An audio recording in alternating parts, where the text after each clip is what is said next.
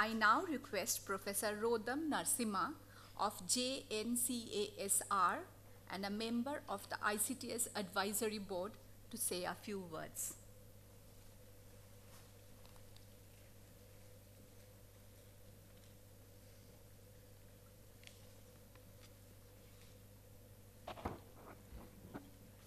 During its short history, I'd say SPENTA and ICTS. Well, it is in the first place multi and interdisciplinary, but those are words which we quite widely use. But I think the choice of these subjects, mathematics, physics, biology, and there are centers for these subjects elsewhere. I'm particularly excited by the inclusion of earth sciences and computers. Well, that's my bias, but I want to say that to put all of these in one place is something that India badly needed and is an extraordinary initiative that ICTS has taken. Because when you put earth sciences, computer science, and mathematics together, it's a very powerful combination for those like me in my tribe of, let's say, whether you want to call it fluid dynamics or atmospheric sciences or aerospace technology. It's a combination which is very powerful for the problems that it handles are scientifically very challenging and nationally and globally very important. And the greatest advances in these subjects are actually occurring at the borders between those disciplines. And it's no longer possible for people to work by themselves. We need, in particular in India, I think, we have badly needed a center where people from the earth sciences, computer sciences, and mathematics can all be under one roof and keep talking about these problems.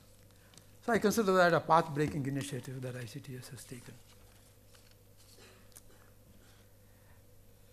Well, I hope you'll pardon me if I say a few words about the sort of things that have been in my own scientific interest. If you look at the earth sciences, the atmosphere, the oceans, and the solid and fluid earth, you find that the central scientific problem, once again, I beg your pardon for saying this, the central scientific problem is really turbulent flows. Now, this is not an accident. Well, Feynman called it the last unsolved problem or the greatest unsolved problem in classical physics. And von Neumann said some 60, 70 years ago, that is the first clear-cut case of the failure of statistical mechanics. Both of his statements remain true even today.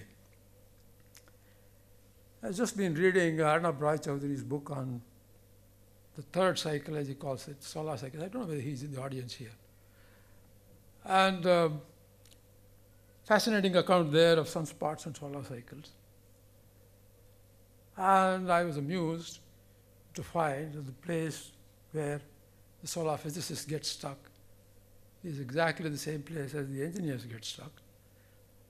Well, whether you're predicting the flow in a pipe or in solar physics, the fundamental difficulty is the same. And this center, by the emphasis that is put on these new entrants, I would say, to the fundamental sciences, I think has taken a great initiative. And I expect that in coming years, with the faculty they have here, India will have a new center for making progress on problems which involve, well, the globe as a whole, from climate change to the monsoons, a perennial problem in India, and a variety of other issues connected with the oceans as well. So if you look at sunspots and want to predict the next cycle, if you can predict the next cycle, you can predict the next flash in the pipe. If you can predict the next flash in the pipe, you'll be able to predict what happens in the next cycle on the sun. So it's a very deep and fundamental problem.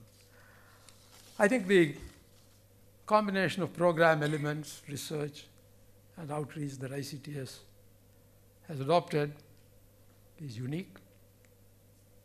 I think it has an exciting future, and I'm very privileged to have been part of it, and thank Spenta for making me a professor here first and a member of the advisory council. I want to congratulate Spenta for all the extraordinary thinking and effort he has put into the building of this center. I don't mean just these physical assets, but of its people and of its programs.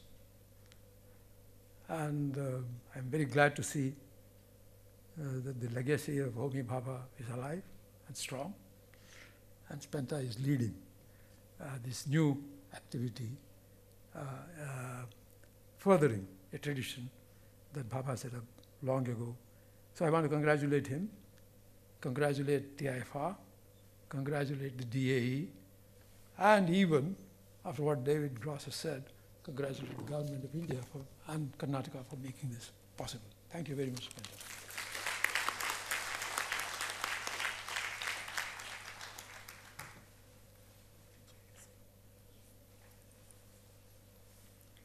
Thank you, Professor Narasimha.